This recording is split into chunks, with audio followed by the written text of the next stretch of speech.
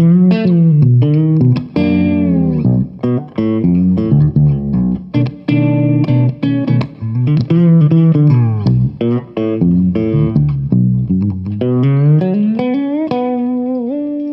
everyone, and welcome back to the series where I check out the world's weirdest guitars.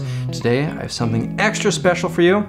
This guitar right here, which I think is the most beautiful guitar that I've ever seen. It's a one-of-a-kind, custom-made fretless baritone by the Polish guitar company Stradi. About 3 years ago, YouTube recommended me a bunch of videos by a guitarist named Sean Angus Watson, who was playing something unlike anything I'd ever seen, a fretless baritone.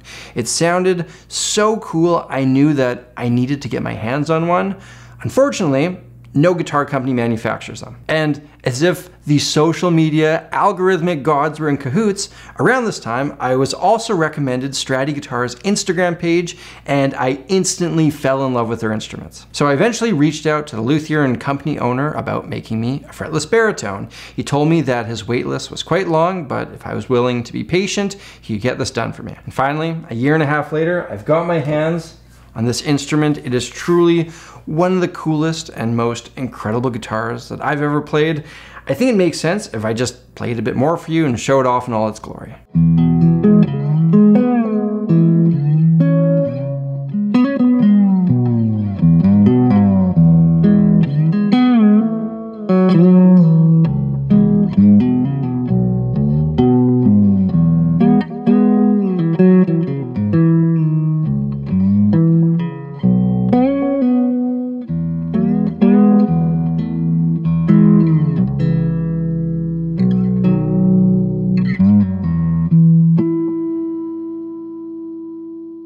All right, let's talk about what qualifies this as one of the world's weirdest guitars. First of all, it's a baritone. A normal guitar tuned in standard tuning would of course be E, A, D, G, B, E. Now if we had a bass guitar, that would be tuned E, A, D, G, an octave lower. Well, a baritone guitar, like this one, is about halfway between a standard guitar and a bass.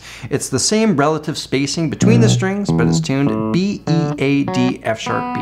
And the next big standout factor with this guitar is the fretlessness, which poses an interesting challenge. Having had this guitar for a bit now, I can tell you that frets make playing a stringed instrument significantly easier. Frets are like a set of stairs. You go up, you go down, and assuming you're actually standing on the step, then you hit the note. The frets create that sharp distinction. Removing the frets gives us more of a playground slide. It's a smooth slope up and down. There are no set values.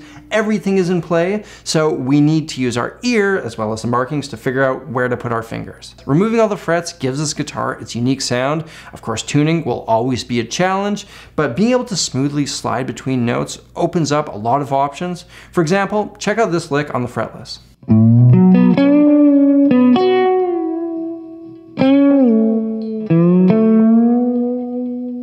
And now I'm going to grab my fretted baritone to show you how this lick would sound on that guitar.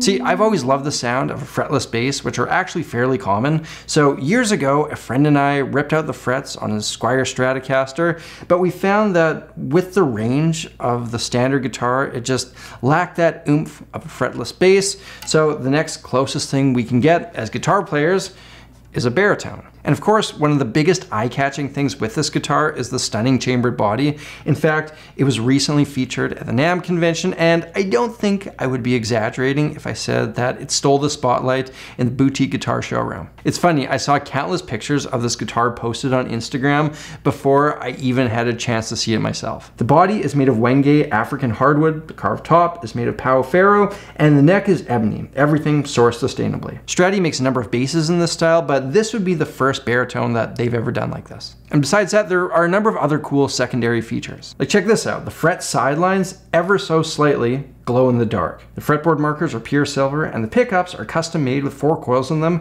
stacked on top of each other, so when you split the pickup into single coil mode, you still get the noise canceling benefits of a humbucker. As well, there's a piezo that can be blended in and out for those acoustic sounds. Those would be the main features of this guitar, and since it's such a unique instrument, I think it would be fun to perform some fretless baritone experiments. Experiment number 1, what happens if we turn on some fuzz and play some blues licks?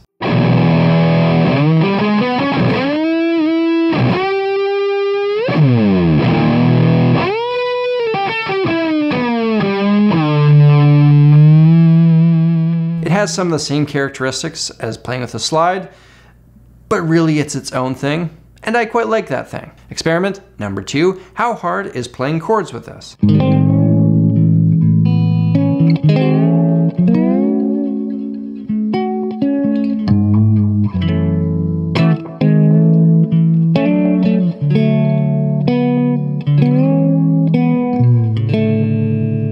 Turns out that playing chords is extremely hard. Dealing with the intonation for one note in itself is a challenge when you're trying to get multiple notes in tune on this thing.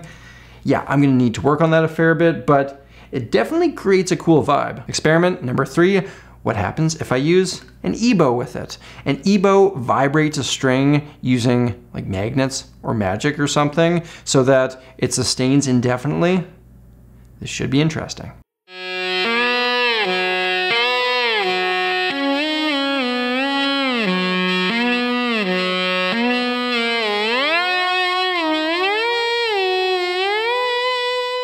I feel like that was in fact interesting. And let's do one more. Experiment number 4. What does fretless baritone funk sound like?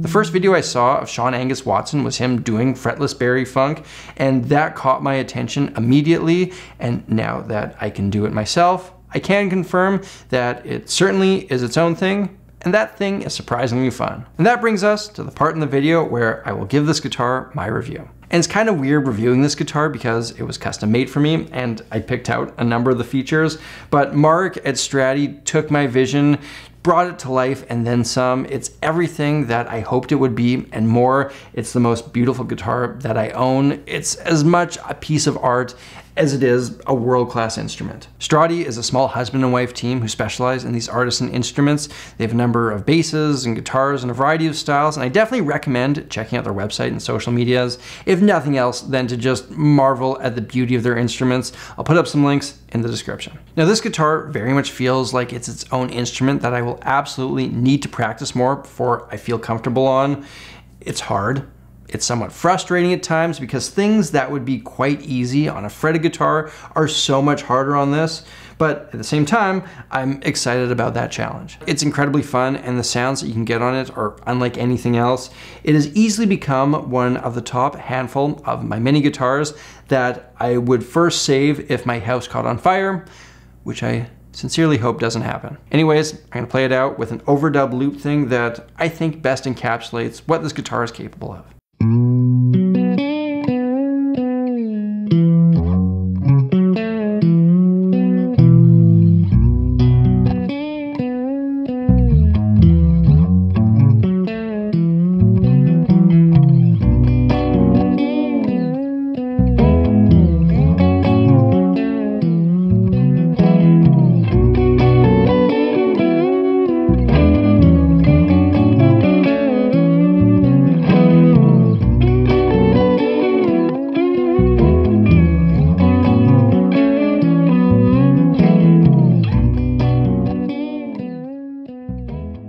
Ladies and gentlemen, there you have it, another installment in the world's weirdest guitar series.